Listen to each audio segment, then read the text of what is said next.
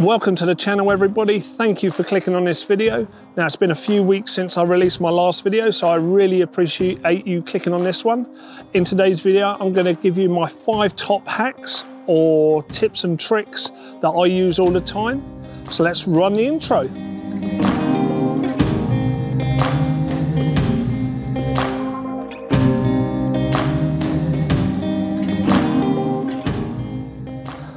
Okay, so like I say, in this video, I'm going to share with you my top 5 hacks or tips and tricks that really help me improve my photography and filmmaking. And we're going to start straight away with the first one. So let's jump into it. Okay, the first one is called the free harness. So how do you carry your camera? Do you have it in your rucksack? Do you have it strapped around your neck? Maybe just hold it in your hand? Well, this method is simply superb. I use it all the time and it's one of my favorites. So I'm going to show you exactly what it is right now.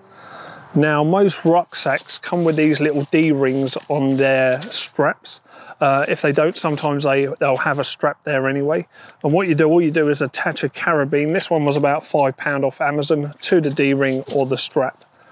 And yeah, we're going to make use of this in a second. So what you do, you tie a little bit of paracord around your camera. Now I've got it attached to my cage here, but you can easily attach this to where your neck strap attaches to your camera. And with a bit of paracord attached to your camera, all you do, you attach it to the carabine on your rucksack, just like so. You then got an easy way to carry the camera, the weight's being taken by the shoulder, and it's a lot easier to use than a neck strap. So not only can you attach your camera to these straps, you can also attach other equipment like your tripod, just like so. And you can also attach a gimbal and then it takes the weight off your hand. Let me show you that right now. So if you ever do use a gimbal, you know how much it starts hurting your arms after even a few minutes. But with this attachment with a carabine attached to your strap, using the gimbal, it takes all the weight off your arms and through your shoulders, making it a lot more bearable. I've used a gimbal like this for over half hour, letting the rucksack take the weight of it, and it's a lot more easy on your arms. So a great little hack there. That's my first hack. Let's jump on to the second one.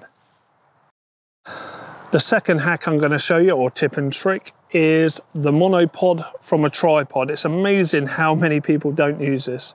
All you're going to do, you're going to attach your camera to your tripod, and then instead of opening up all 3 legs on your tripod, you basically open up only one. This way, you've got yourself a monopod. Now, going back to hack number 1, you can then attach the monopod to your rucksack, and then you get more stable base and you can film nice and smoothly like so. So that's hack number 2. Instead of using your tripod with all 3 legs, use it as a monopod. Just extend one leg and you've got wicked movement for your videos. Okay, hack number 3 or tip number 3 is if you're considering buying a new lens, the first thing you should buy is a step-up ring.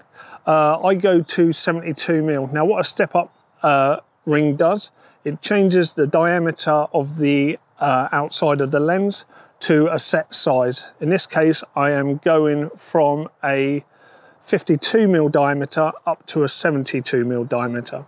And I'm going to show you why right now. So what this means is all my lenses now have an outer diameter of 72mm. And what that means is I can buy one 72mm filter. It can either be a variable ND, an ND, polarizer, and that one filter now fits on all my lenses. But that's not the hack.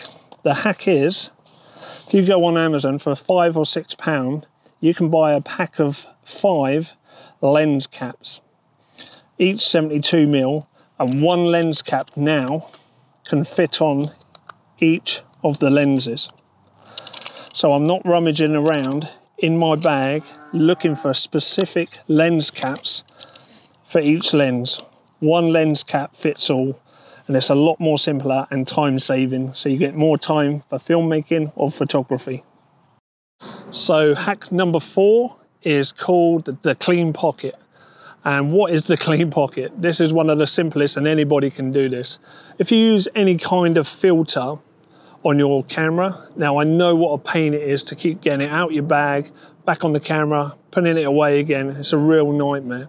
So what I do, I keep one clean pocket on me at all times. Nothing goes in that pocket at all, apart from the filter. So when I'm ready to take the filter off, I take the filter off, quite simply, and it goes in my clean pocket.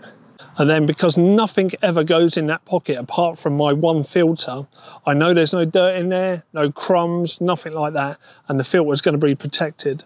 Sometimes what I do also is carry the cleaning cloth in that pocket also. But that's the reason you have a clean pocket. Nothing else goes in there apart from the filter, and you pull it back out again, put the filter back on really quickly, and you're ready to go. Okay, on to the final hack, and this one's one of my favorites again. Now I know what it's like, your arms are feeling good because you've been attaching your camera now to your rucksack, you've been using the monopod, you've got your clean pocket for the filter, and all your lens caps fit. And all of a sudden it starts to rain, and now you're knackered. So it's beginning to rain, you're going to take your award-winning shot, but you don't want to leave the camera out. Well, this is where this comes in.